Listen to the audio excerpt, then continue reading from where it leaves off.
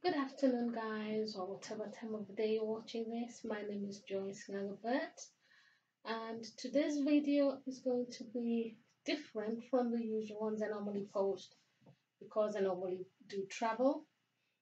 And after a lot of thinking, I've decided I need to put this out. My name is joyce.bert. I am based in the UK. I've lived here for 31 years.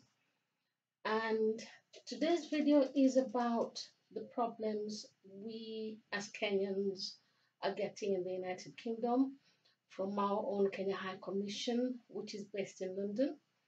And my journey is a long one, and I do apologize because this goes for, I'm going to start at the beginning, but I'm going to be precise with the beginning bit. I just need to I need to give you a background of how my issues with the Kenya High Commission started. And it's not just me. I speak to Kenyans all the time, and there's thousands of Kenyans who are complaining about our own Kenya High Commission. My problem started in 2019.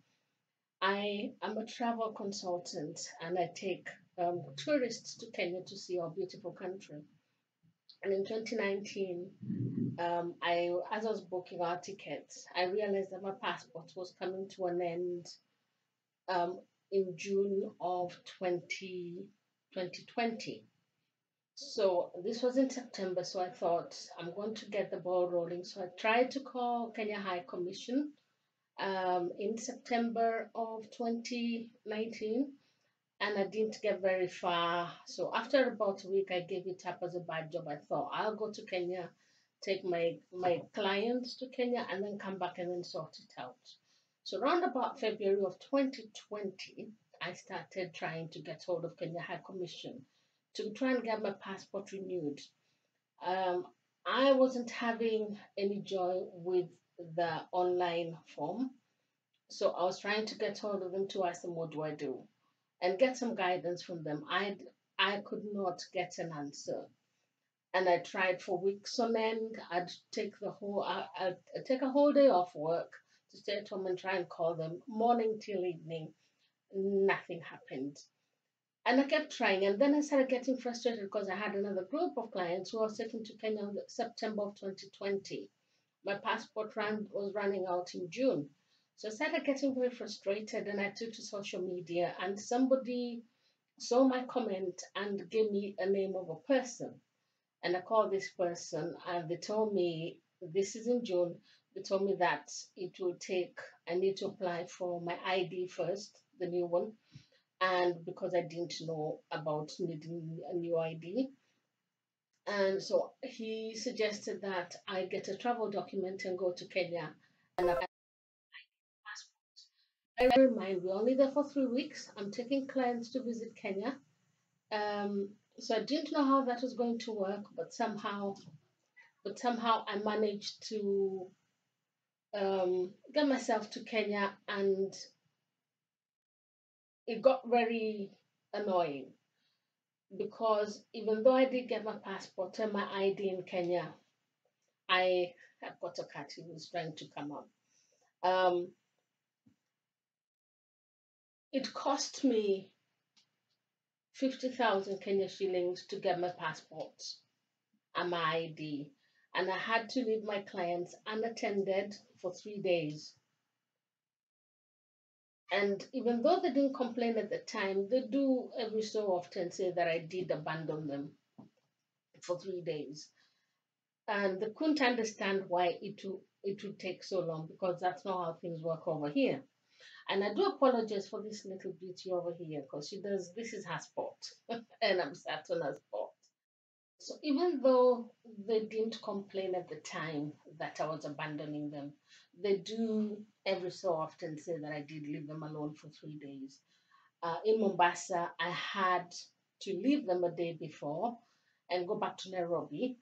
I left my clients alone in Mombasa after they'd had an experience with the police. and some rogue traders at the beach. Um, they were not comfortable. I wasn't, but I needed to come back to the UK because I have a job I needed to come back to. So nonetheless, that's a background. That's a beginning. So I've come back, and I start now trying to get my son an ID and a passport. This is now in 2020. So it's in 2021 that me and my son started the process of getting him an ID. We could not get anybody to answer calls. Emails went unanswered. We went online anyway, filled out the document that he needed to fill out, and we booked an appointment. And that appointment was for months later.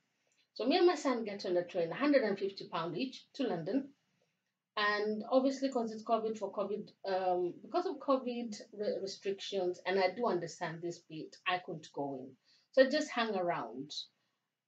So when he's got in, he's told that his form has not been filled rightly, and there was a gentleman who helped him fill the form out. So that was all done and dusted. And he was told to wait for three months to get his ID. So we've come back, we've waited 4 months, there's still nothing. So we start calling. Obviously, nobody picks up calls. We tried sending emails, nobody's emailing. 6 months on, we're frustrated, we don't know what's going on.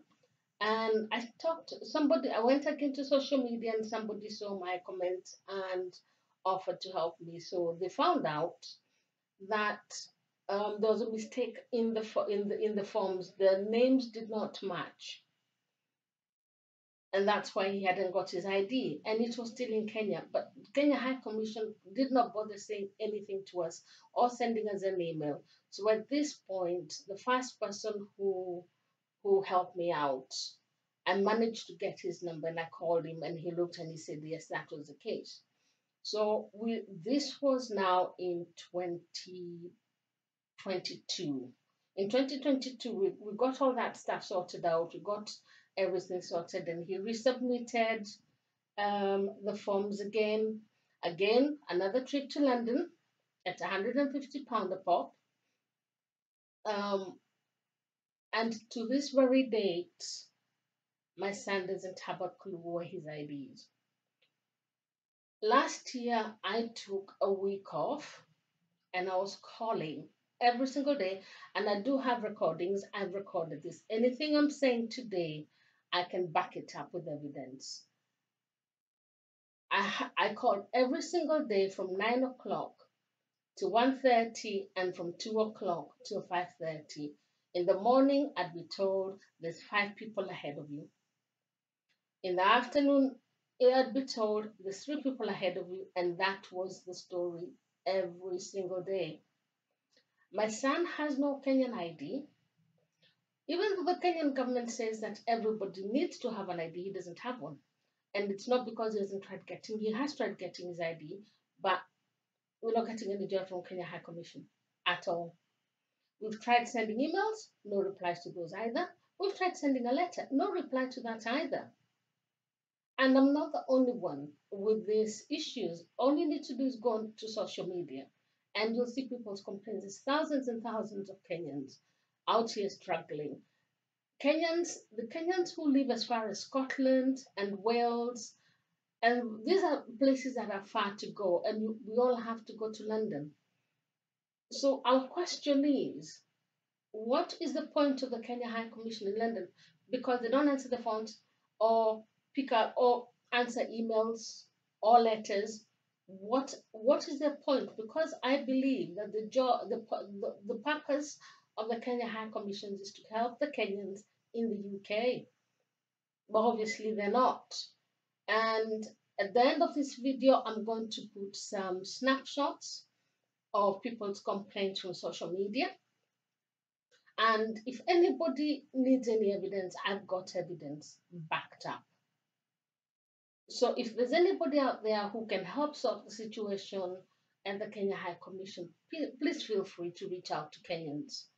And there's also a mobile number there which nobody answers. Most of the time it's switched off. I've had a friend's mom stuck at the airport because of the e-visa website. Now that's something else. I take tourists to Kenya. Most of them get very frustrated with that form because half the time it's hanging up, it's freezing, and then you've got to end up starting again from scratch. Eventually, they come to me and tell me, last year I had one couple say they want to cancel their trip to Kenya because they just couldn't work out why they couldn't get the visa from beginning to end. In 2020, it took me a whole day to apply for 8 visas for my clients. 8.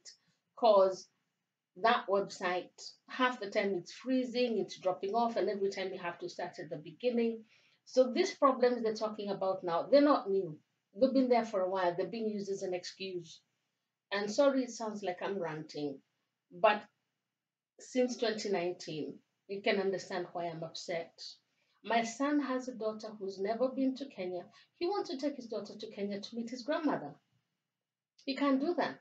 His new family want to take him to Guyana to see where they've come from. He can't do that either. He can't leave the country in any shape or form. If there was a problem, he can't go. He's stuck. And all because the Kenya High Commission is not doing what they were put there to do. So please, if anybody knows what we can do or what can be changed, please feel free and reach out to Kenyans. And it's not a case of if I want something doing, I've got to take to social media every time. There's thousands of us. So we are going to take to social media. We don't need to go to that point. Kenya High Commission has been put there for a reason and a purpose to help us solve our problems. I.e. things like visas. And again, that's a problem, the visas, that form. They need to get that working properly. So please, please, please, I am reaching out to anybody who can sort this problem Kenyans are facing. And not just me. Because what I've seen is if you complain a lot on social media, they ask you to send them a message. What about the other thousands of us? Or the other thousands of them who need help? So you reach out to one or two people. And I've had excuses like there's more Kenyans in the UK today than there were way back in the early 2000s. Yeah, but that means that you increase your staff, for starters. If it's your website, get a bigger server. And if the one you've got is the biggest, get another one. You can have more than one server. Everything we're hearing out here is all excuses, excuses, excuses. I saw that they went to a city down south and they were asking people with issues to go. Okay, that's there. What about those of us who are in Leeds, in in Scotland and Wales? Well, are we all going to go down to that one city down south? We can't all do that. We need to know if we need to have a problem. If we have a problem, plan yourself. You go to London once. You do everything you need to do. Go back and expect everything else to happen. It used to happen in the 2000s during the days of Honorable Moshemi and Honorable Gary. Things worked properly as they should. Sorry to name it, but and I'm not going to apologize for it. Kenyans need answers. Kenyans need this problem solving. So please, please, somebody out there, do something about this because it's not fair on Kenyans. Please.